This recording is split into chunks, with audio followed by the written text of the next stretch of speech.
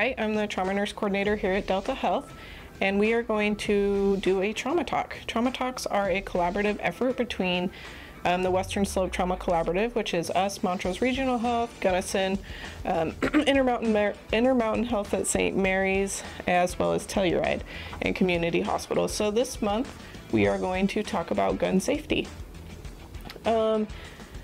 Just some tips to prevent unintentional shootings are to never clean a loaded weapon, keep your finger off the trigger until you are ready to fire, making sure that you know what your target is, your intended target, and what's beyond it. So never pointing your muzzle somewhere that it shouldn't be or at somebody, including yourself, and storing the firearm in a properly locked cabinet or case. If you have firearms in your home, it is important to educate any children that may be in your home on firearm safety.